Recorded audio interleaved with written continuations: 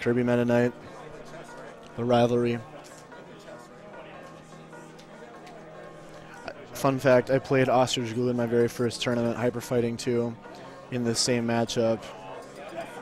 Got mostly bodied. Didn't get 8-stock though, so, you know, little things. Alright, Smashville's the starter. So, Ostrich Glue's bound. He's going to know this matchup really well. You know, Eamon plays it, Chexer plays Meta Knight. Karma has used Meta Knight in the past. You know, in our previous PR, we had 4 Meta Knights on it. Ostrich Glue is going to know this matchup. Let's see what Lightspeed can do to bring his own take to it.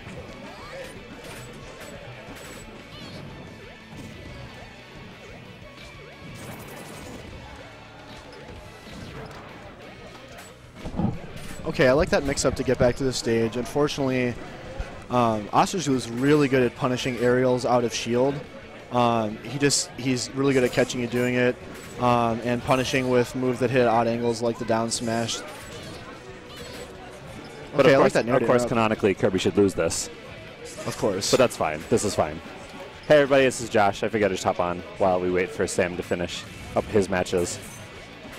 So something I'm noticing a lot in this matchup so far, obviously I'm not exactly a PM veteran, but both these characters, at least in Brawl and in other games, were really great aerial fighters. Meta Knight seems to have the slight edge in terms of being in the air in this game, despite Kirby's sort of sideways recovery. Yeah, Meta Knight's sword makes him one of the more dangerous characters with multiple jumps in the game for sure. All right, we got Sam right here. Here we go. Awesome. Oh, I like that forward tilt just to reset the edge guard. All right, I also just got beaten by a Kirby. In which game? That was in Melee, unfortunately. Oh yeah, triple R, that'll Yep. do it. Lightspeed? Oh, the call out is... Keeping it a little bit closer than I would have expected right now, but I think it's Glue usually takes the first game of any set, and you feel okay. You feel like, okay, he might have won, but I held it close, and then by the end you're like, well, I guess he knows me. Right.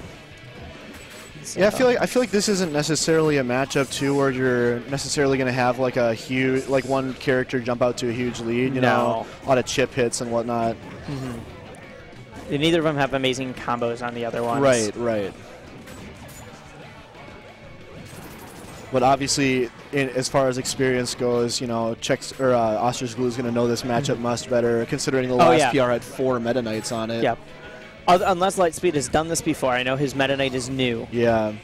He has played this one Kirby. This one Kirby has played many Meta Knights. Right. Oh man, he's been using that down B really effectively lately.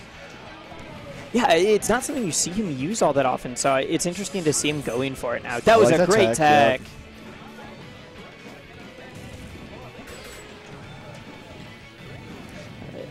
This is good. Lightspeed's dash dancing a little bit more than his previous set. Oh, that's it though. Okay. He keeps going for the side B recovery and keeps getting punished. He's not mixing it up at all? He's not really mixing it up. That was I came in halfway through that game, so I wasn't sure. It was the same thing in the previous set, and he's feeling a little frustrated. You can tell. Yeah, he's trying to learn a new character. Yeah. The only issue is that I know he's trying to learn a new character because he's not having a ton of fun with his other ones. That's fair. Comparatively, but I think he chose Meta Knight because the common theory is that Meta Knight's really good in Minnesota. Right. He's actually not great on the national level. He's good. Don't get me wrong, but you're not seeing nearly the same amount of top-level Meta Knights nationally. Yeah, I feel like he's definitely one of those underrepresented high tiers, but... But he's not the best in the game like a lot of Minnesotans think he is, and so I'm wondering if this Meta Knight dilemma that Lightspeed is having stems from that. This is the scene he experiences, so he thinks that Meta Knight's really, really good and going to be able to get him some of those wins. Yeah. Yeah, it's tough to say. You know, you don't want to make any assumptions for everyone, but I know he's played recently. He's played a lot of characters. When I first met him, he used Shielda. He was giving me some Marth earlier in friendlies. Someone told me he used Fox at the Arcadian. And he still plays all of those. Yeah.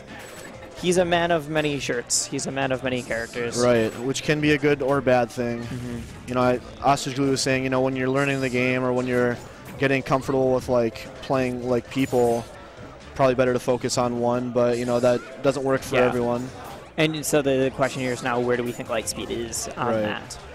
Is Lightspeed the kind of guy who should start extrapolating, trying to try out more characters, trying to try out more venues? Yeah.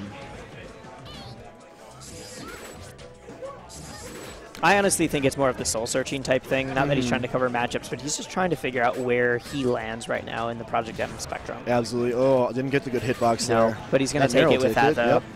It's still very close. It's within a stock. This is about where I walked in the last game, too. Yep. Different stage, same scenario. Another side B recovery, though. That one, he didn't go to the ledge, though. Yeah, has had a fair amount on stage. I think he needs to evenly got away with that one. Like, has he used Dimensional Cape at all? Not to recover. Has he used it? I haven't even seen it at all. He used it in neutral a couple times versus Monzi. Nothing this set as far as I've seen. But as we say that, now even stocks gets the good hitbox on the up E that time. And being a lot more patient, gets the grab, building up some damage. That side B to the middle of the stage. I see what he's going for, but see, he just keeps the same rinse and repeat recovery. And then doesn't go for the up B until it's almost too late. Yeah, Glue didn't get punished for it, but there's something really odd about seeing him drop all the way down. He's been doing that with his rock a little bit recently, and it's not a decision I agree with. Right. I don't see any bonuses that he doesn't get from just refreshing ledge and covering some more options closer to the stage.